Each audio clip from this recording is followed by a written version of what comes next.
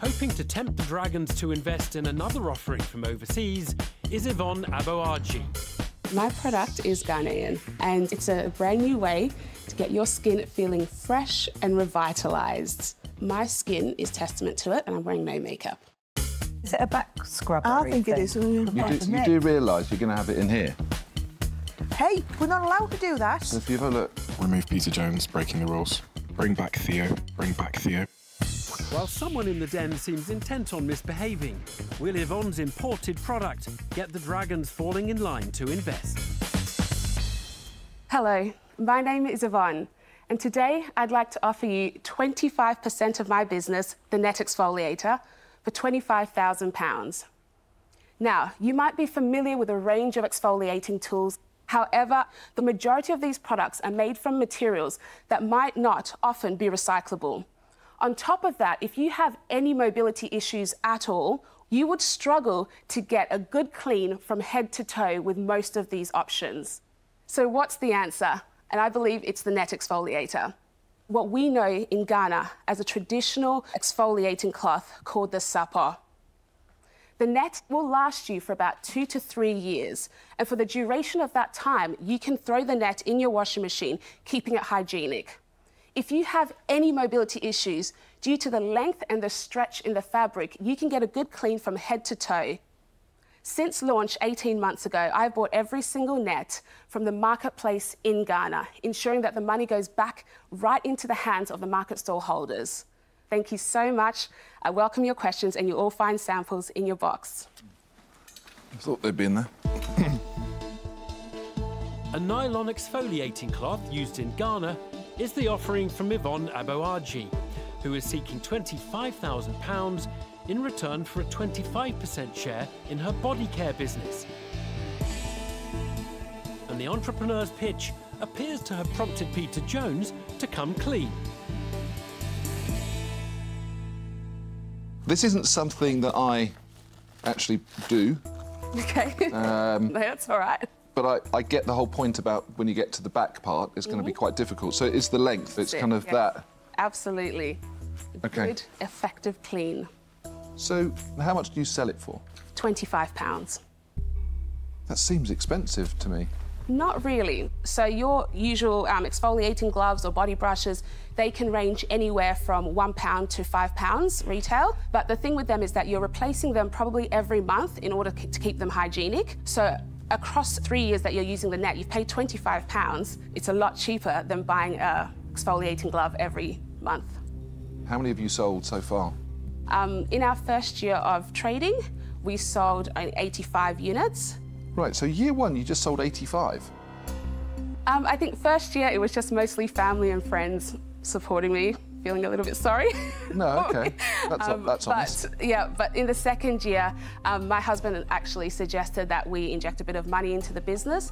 So we went with a PR company, and we got featured in a range of publications. But our biggest feature was by India Night in the Sunday Times, and that basically launched us overnight. And in our second year of trading, we sold approximately 1,400. Wow. Over what period of that? How many months was that? Since February the 7th. OK, so in 5 months, basically? Yes. So you've done quite well, then. A raft of positive publicity has led to an impressive spike in sales. And Yvonne's product certainly seems to have struck a chord with Deborah Meaden. I can see how it works, and I get how it works. My husband's 6'5", you know, and it makes me laugh sometimes. He comes in with a little back thingy, and it looks like it's a child's, you know, toy against his back. But how does he get the middle of his back? So he's got two things. He's got the body brush, so he's got a brush that you can scrub. And Don't you help him out by just diving in and helping to his back for him? Oh, I see where this... I can't believe I cannot believe I walked into that. Yeah. Can I ask you about the packaging? Is that plastic? It is PVC, yeah. I designed it that way so that the packaging will last you for the duration of the net. OK, so this is nylon, and that's plastic. And a lot of the products it replaces are actually quite natural products, aren't they? They are, but they do not last very long. They're not particularly hygienic. The ability to throw that into the washing machine and keep it hygienic for the duration of its lifespan is a plus side of it that you don't get from natural products. Yvonne is standing her ground in the face of an eco-examination from the Den's resident Queen of Green. Now textile tycoon Tuka Suleiman wants to discover more about the beauty entrepreneur's raw materials. Basically, if I have to be totally honest, it's a warp knit nylon. It's got no work content. Just cut it up. Where are you buying this from at the moment? From Ghana. You're buying this from Ghana? Yes. But Ghana doesn't produce this fabric. No, they don't. They buy it from China? China, yes, Yeah. That's right. The thing is that this product has been around in Ghana since the late 1970s, and that for a lot of people is their income for their families. So, but what income? If the fabric comes from China, and the only work content is they roll up the fabric, they cut it up, they don't even sew it. no. So it helps the people in China, it helps the transport companies, but does very little for the people in Ghana, apart from probably a couple of people rolling the cloth up and cutting it. Yep, so at the moment, we are obviously buying it directly from the marketplace. So people sell these products as their income. So we buy it from them. We could go directly to China. Yeah. We've chosen not to because we want to put the money back into their hands. But Yvonne, that's like a philanthropic concept. That's not a business. That doesn't help that local community in the way that you think. You'd be better off to invest in the local community. You know, we've done a lot of work in many, many countries, not specifically Ghana, but Kibera, for example, which is like one of the worst slums in the world. And we wouldn't be buying things from them. What we did is we went in and actually started businesses and supported them that way. So we made them creative in their own mindset to make them basically think about a sustainable business that they could have for themselves. So you're actually not helping them. And I think Tuka's spot on straight away there. Food for thought for Yvonne, as both Tuka Suleiman and Peter Jones express doubts over the benefits her current business model really offers people in Africa. But marketing maestro Stephen Bartlett wants to find out more about the beauty entrepreneur's attempts to grab the headlines. So you had this PR wave. When was the PR wave and what's happened since? So the PR wave was on the 7th of February. That's when we got the Sunday Times article. Yep. We had almost £25,000 worth of sales in that month. Yep. That dropped slightly and has continued to drop. Give me details on when you say it's continued to drop. Yep, so the first month was about 25,000, second month was about 4, 2.5 and 1. Why are you letting the business die? I work full time. What I have done is some Facebook marketing, some social media marketing, that sort of thing. But I think that PR is our best bet. Because most people have never heard of the product, they do need to hear it from a trusted source, I think. And that's what India Knight did for us. She was a trusted source. Yeah, I think on that, just to challenge that a little bit, you're thinking of PR as in like getting in newspapers and stuff. Social media is a form of PR as well. Because this, again, is one of the products that you can demonstrate the value and use case for in 10 seconds on an Instagram story. My big concern with this is you've let the business continually decline in sales. That scares me, because I think, well, if you hadn't come here today and if you don't get an offer, where's this business going?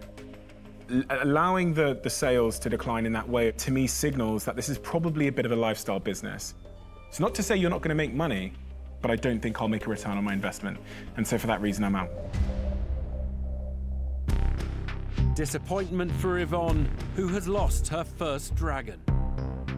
Is Deborah Meaden poised to pour more cold water on her plans to revolutionise the daily scrub? Do you know, there's something about it. I mean, I don't like the nylon piece or the plastic piece, not surprisingly. I have spoken to a company who have tested and said that it is recyclable. We just need to find the right recycling partner who would partner with us so we can actually send them back to them in bulk and they can recycle. Yeah, but that won't happen because people are not going to use this. Send it back to you for you to send it back to the right recycling partner. People don't bother, and by the time they've washed it several times, that ends up in landfill, is what happens. I obviously don't feel terribly comfortable about that. So if I can't get behind it, I can't invest in it, Yvonne. I'm really sorry. So I won't be investing, I'm out. The big worry that I've got is the Primarks of this world are just going to look and think, oh, we can make one of those for 50p and we'll sell it in our store for £2. And you are £25. And I just think it's not going to work. That distance in between is not going to work. So I won't be investing today, and I'm out. Your pitch was actually great.